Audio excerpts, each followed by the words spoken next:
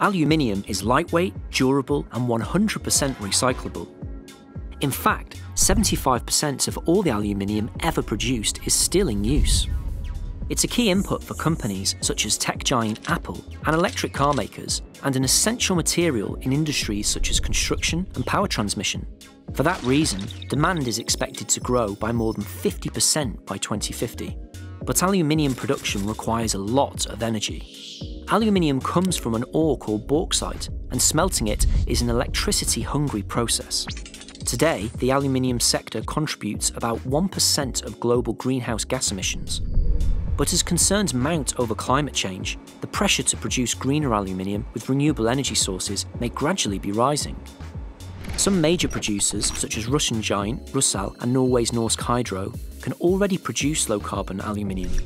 Over 90% of Rusal's aluminium is now made using hydroelectric power, while 2/3 of Norsk Hydro's is produced using renewable energy sources. But China produces more than 60% of the world's aluminium, mostly from coal-fired power.